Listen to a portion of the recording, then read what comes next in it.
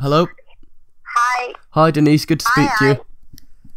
Sorry about all that confusion. Hi, Denise. Hi. I hope it didn't take too much time out of your day. Oh, no problem, no problem. I was still awake. Oh, okay. So have you had like a media day for Bellator today, or is it just this one interview to do? Yes. I had some interviews and it's yes. Okay, well, hopefully I don't ask you the same stuff you've heard already, but so I'll go straight into it by asking you obviously the most important question is, how does it now feel to be Bellator's women's flyweight champion? Would you say it's up there with one of the best achievements in your fighting career? Well, I have now, I think, almost 50 fights, and this was my 5th world title, and I think that this is the best and the title with the most, with the most everything, the balance after the belt. So if I talk about that I'm the first Bellator world champion, the first one to have the belt, that's really an honor for me, and I think that this is the best prestation of my whole career. So this is really something special. That's good to hear. One thing I had to ask you about that was, were you nervous at all when the decision was read? Because obviously it was a split decision, and we all know you've been on the end of some of the controversial ones before, such as the one against Iona Winsmans that was overturned. So was it quite a suspenseful situation when it's being read out? Sorry, the question again? So obviously it was a split decision, and I think one judge gave you every single round, whereas another judge gave her 3 rounds and only gave you 2. When they were reading the scorecards, was it very nervous? Yes, it was, but it was nothing that I'm not used to it, because I knew that I fight in her hometown with her audience, so I knew that I have more pressure and more to prove myself that I have to win here, because it was her hometown. So when I heard the judge scorecard that one judge gave her 3 rounds, I was a little bit confused, but it was nothing special, because I knew that I have to work harder because it was her hometown. So I think that I didn't know which round was for her, because I think that all 5 rounds was for me. But you always know that if you fight in someone's hometown, you have more pressure, and you fight also not against your opponent, but also against the audience and against all the Italian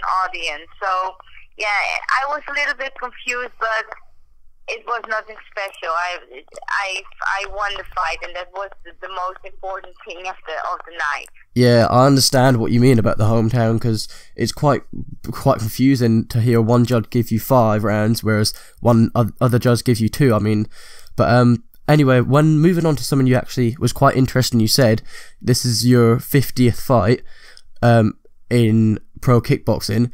A comparison that I was making when I was looking at your career was to Gegard Mousasi, well, particularly his MMA career. But what I didn't realise is you're both fighting your 50th fight on the same day, which is April 8th, which is quite weird. I was just wondering if you've ever crossed paths with Gegard before. Well, my husband trained with him. Oh, okay. Here in Amsterdam, so I knew him.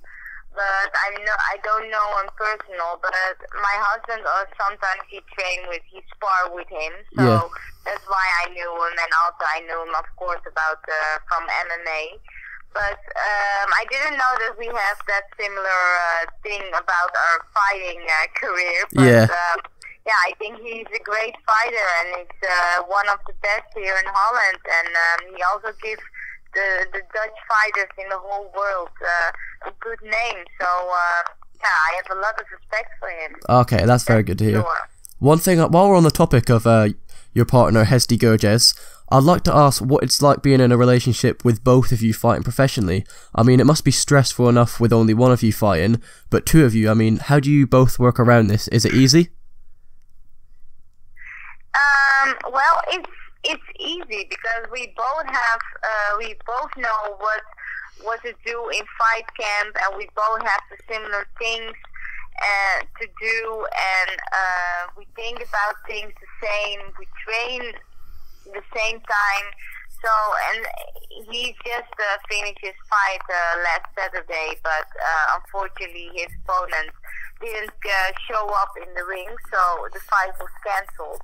But we're now both in fight camp, and I think that's really a plus point, because now he really knows what I'm feeling, and he knows when he has to talk to me, and sometimes, okay, now I just have to leave her alone because she has her moment, I see. And that's the same thing that I know with him, yeah. So it's really like, yeah, we have that special connection because we know how it is to be a fighter and how to live in a fighter's world. So yeah, that's really a plus point of our relationship, that we both are fighters.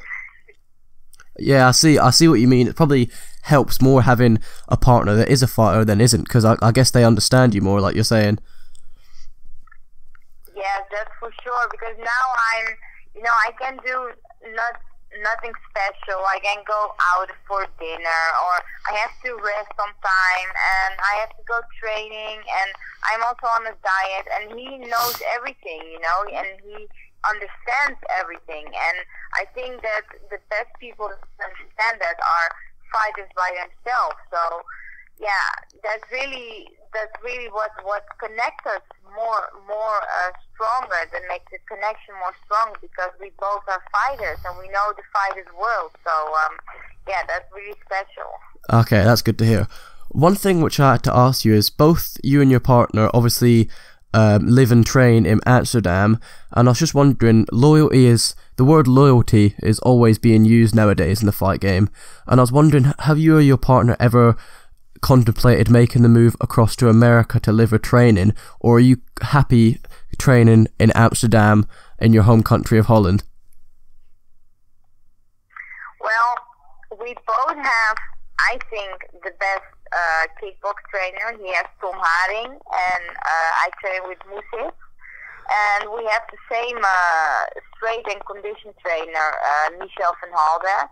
And I think that is the best team that I can get to get me fit and to make me strong there in the ring. So I don't think that the US gonna make me much better or much stronger, because I think I have the best trainers here in Amsterdam, and I think that he thinks the same. But it's a sport, and if he says that he has to go to the US to train, or he has to live there, then we both have the same dream. So I think that also, if it's in Amsterdam or in the US, on both places we can be happy and live our dreams together. But I think that Amsterdam is really our city, and there's no place like Amsterdam. And now we're also opening here in Amsterdam a lunch room. So yeah, our heart is here in Amsterdam. So I think that we are the happiest people here in our own town, and that's Amsterdam for sure. Okay, that's good to hear. I'd like to hear your thoughts on your opponent, Martine Michieletto. Obviously, she's 18-10 in her kickboxing career, but do you think it's important not to pay attention to her record to avoid overlooking her? Yeah, I think that I never look at the record, because a fight is a fight, and a fight is on that day, and it has nothing to do with the past. And I think I respect her to be my opponent, and every opponent is different, and she has also the strongest point, but she has also weakness. So, and that's with every opponent, and it's the most important thing that I look to myself, and where my straightness is, and where I am the best in. So yeah, some people, some fighters, they look at their opponents and I think, oh, they have this or they have that. No, it's my day and it's my fight, and that's the most important thing to do, that you look at yourself. And I don't overlook or underestimate my opponent, because she can be very strong on that day, but she can also be very weak on that day, and she has everything to win because that kind of opponents have nothing to lose against me. I have everything to lose, and that I have more pressure. And that's what I realized, that I don't underestimate any opponent. Even if she has 5 fights and 4 losses, I don't care. She's my opponent, and she's going to be the best. She has everything to win for me. So that's her motivation, and I know that. So yeah, it's just that I don't look at the past or her record or something. She's a good girl, and we're gonna see who's the best on the 8th of April. See, that's interesting because you say that, because it actually brings me on what I was going to ask you next, is a fight that happened recently with Germaine de Randamie. Obviously, she was being quite overlooked because she doesn't have many fights in MMA, but now she's the Dutch UFC featherweight champion. I mean, is she someone that you look up to, and did you watch her fight at UFC 208? Well, she's definitely some fighter that I have a lot of respect for, because also in kickboxing she was one of the greatest female fighters, and she makes a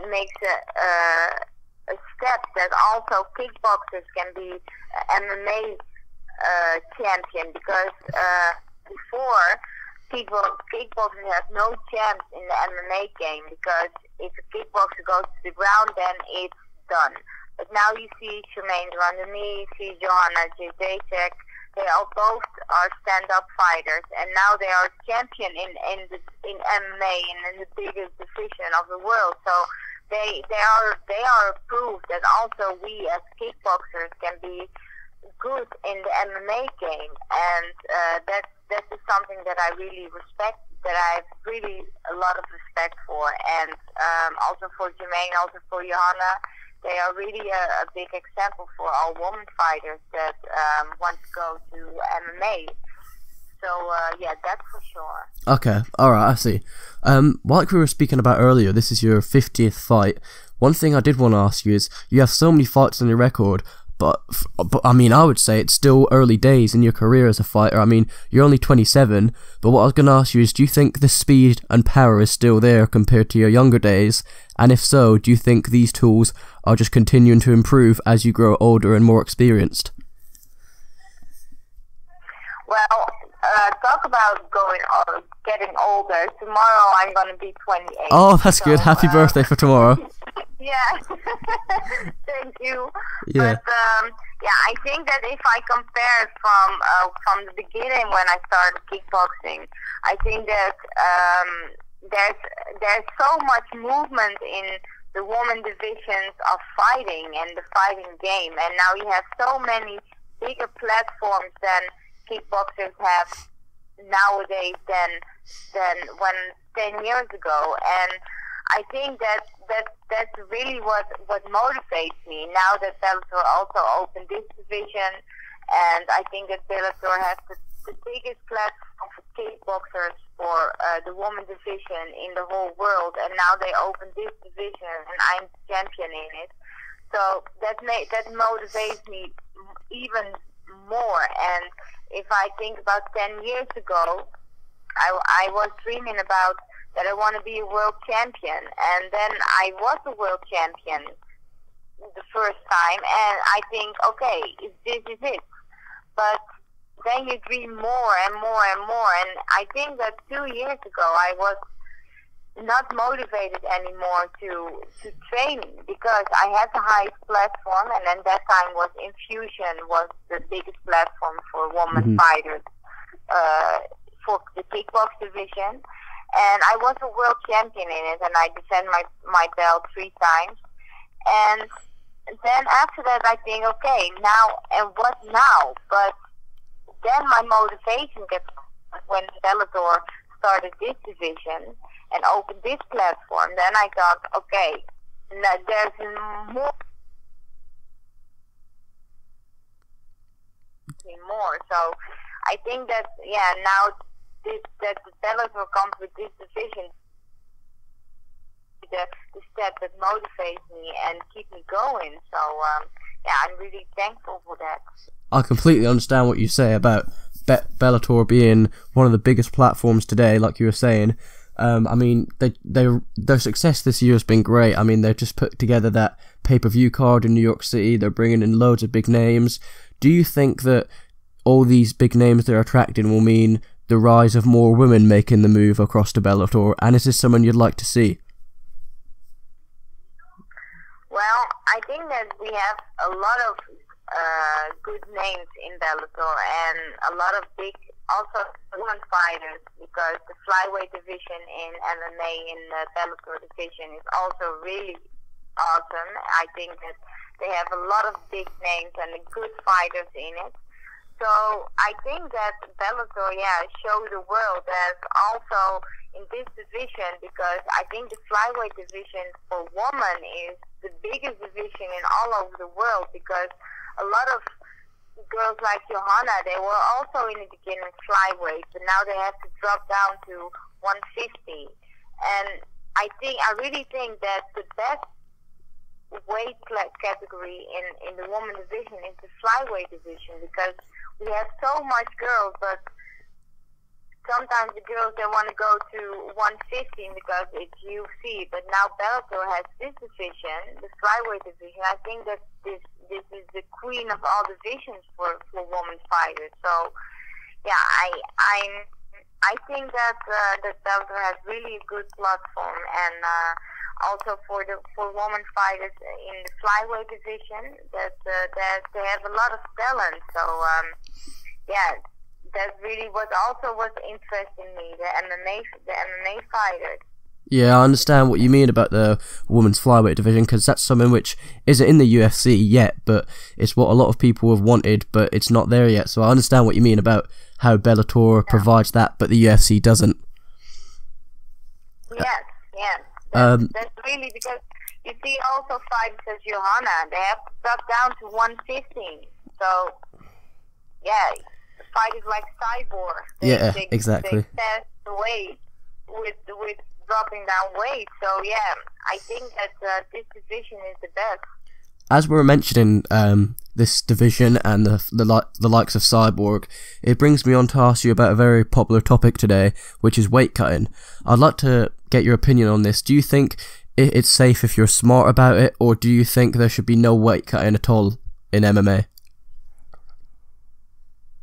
Well, I think that there's always has to be a weight cut, because I walk around like 60 kilograms, but I fight at 57. But I think that if I'm 57, then I'm more stronger and fitter than if I walk around on 60. So I think that a weight cut is good, but a healthy weight cut is important, because sometimes you see people that dropping down weight and they go out, or they get knocked out before they get weighed in, and that's not healthy. I think that after a few years, if you do that is so damaging for your body. So I think that a healthy weight cut is possible. That's our sport, But the weight cut that people knocked out and drop away, that could be stopped. But yeah, that's not the sport our fault. That's most of the time the trainers or the fighters themselves' fault, because they have the choice to fight in it or not to fight in it. So yeah. It's really something that you can discuss, or you cannot blame it on the organization or everything. It's just the blame on the fighter. Yeah, I understand what you say, because like you were saying, you walk around about 60 kilos and you fight at 57. We're talking that's less than 10 pounds. So it's like you said, if you're smart about it, you can be safe with it. Yes, you have to be safe with it. Yeah, one thing I would also like to hear, it's quite funny actually, I'd like to hear how and who your nickname of Miss Dynamite originated from. Well, when I fought my first professional fight, it was somebody in the audience gave me that name, because he said, you fight like dynamite. You just explode somewhere, and then you're just like dynamite, you know, like an explosion. Yeah. And the Miss Dynamite, because most of the time people don't see me as a fighter besides the ring. And yeah, they call me because I'm always just a girl that fights, you know, so they call me just Miss Dynamite because, yeah, you're just a girly fighter that explodes in the ring. And yeah, that name is just my nickname for, I think, now almost 7 years, I think. Yeah, that's calm outside the ring and explosive inside the ring. That's good to hear. Obviously, I'll move on to my last and final question now, which is, obviously you always look to finish your opponent, but as you know, you haven't had a finish in quite a while now. But with the big gloves and the smaller weight class, it's obvious that knockouts are less common, if you know what I mean. And I was just wondering, is there any increased motivation on your behalf to finish Michieletto, or is it exactly the same preparation as usual? Well, I have now a different, because also my trainers see that, and I think that I know what it is, that I still don't give my 100% in all 5 rounds, and I think that that's the problem, because and I know by myself that I don't give 100%. I can give a lot of more, and I think that if I give my 100%, that any girl could stand 5 rounds against me. So it's just in my head, you know, it's a mental situation. And now I discuss that with my trainers, and my trainers also see that, and we train to give every 5 rounds 100% explosion. And I hope that this fight that I'm going to show that also I'm going to give in the 5 rounds everything 100%, and that's what I have to do. And sometimes I forget that, and I think, okay, for 70% that's okay, but now I just want to go for the 100%. And I hope that my trainers say that if I give my 100% like that no one can stand in front of me for a long time. So I hope that I can show that. Denise, I can't thank you enough for this. I wish you and your partner Hesdy all the best. I hope he gets his fight rebooked soon. And I wish you all the best on April 8th, and I'll definitely be tuning in. Okay, thank you very much for the interview. Thank you very much. Have a good day. Oh, thank you. Bye, guys. See you later. Bye. Cheers. Bye.